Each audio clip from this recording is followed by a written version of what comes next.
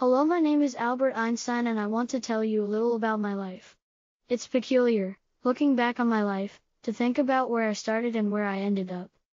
Born in the city of Ulm in the Kingdom of Württemberg in the German Empire on March 14, 1879, my early years gave little indication of the journeys I would undertake, both physically and intellectually. The aim of this biography is to tell you about significant events in my life and my scientific work. What did life in the universe mean to me and what was the key to my happiness? Life, in its vast complexity and nuances, has always been a wonderful puzzle for me. It is a journey of inquiry, a dance of the intellect and heart, and a continuous search for understanding. For me, life is less about the answers we find and more about the questions we dare to ask. From my earliest days, I was consumed by curiosity. He wanted to know how the universe worked, why the stars shone, and what lay beyond the horizon. This sense of wonder has been the driving force of my life, propelling me into realms of thought that few had ventured into before.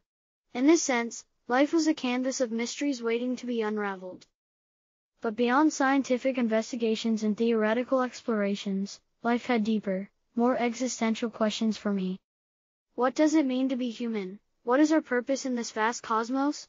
While my scientific quests offered glimpses into the workings of the universe, these deeper questions pushed me toward philosophy, music, and human connections.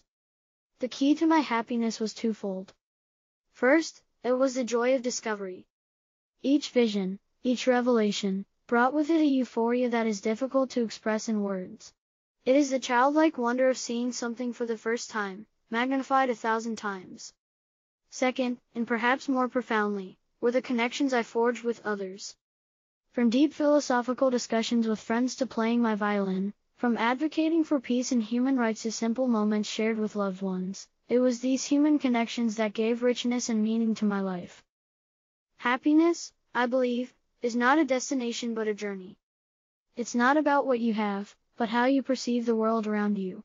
It is the ability to find wonder in the mundane, to seek beauty in chaos, and to appreciate every moment, no matter how fleeting. In the great tapestry of the cosmos, our lives are but brief flashes of light. But in that fleeting moment, we have the power to search for meaning, forge connections, and leave a lasting legacy. For me, that has always been the true essence of life and the key to happiness. My father. As I, Albert Einstein, reflect on my life, the pivotal roles my parents played in shaping the man I became are undeniable. Paulina and Herman, despite the challenges and nuances of our relationship, were pivotal in my personal and intellectual journey. My father, Herman, was a man of many virtues. I was an entrepreneur, running an electrotechnical business with my uncle Jacob. From him, I learned the nuances of hard work, perseverance and innovation. His ventures were not always successful, and our family faced financial difficulties, but through it all, Herman showed resilience. His dedication to his work and his ability to navigate through challenges with unwavering determination left a lasting impression on me. But it wasn't just his professional life that impacted me. I remember a memory from my early childhood when he presented me with a compass. The mysterious movement of the needle, guided by an invisible force, provoked a sense of wonder in me. It was a simple gesture, but it set me on a path of curiosity, urging me to unravel the enigmas of the universe. My mother, Paulina, was the heart of our house. She was a cultured woman, skilled at playing the piano and had a deep appreciation for the arts. From her, I inherited the love for music, especially the violin.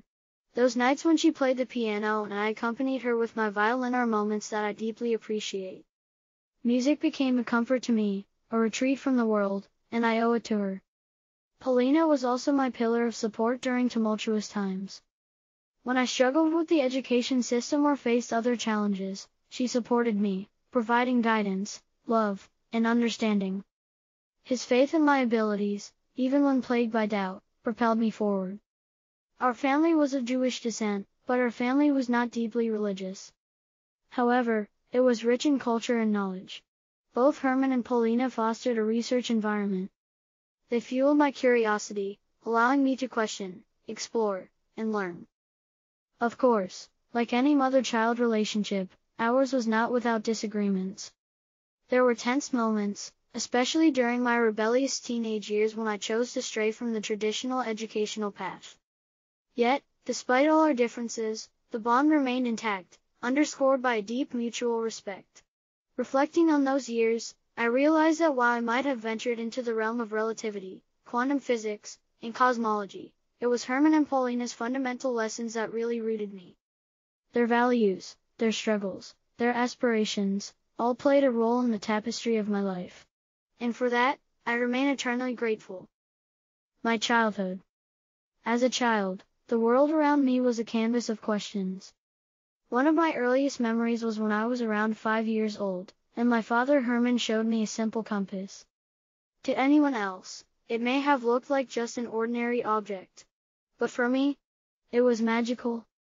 The way the needle moved due to an invisible force fascinated me. That compass set the stage for my life's work, a relentless quest to understand the mysteries of the universe. Contrary to popular belief, I wasn't always a model student.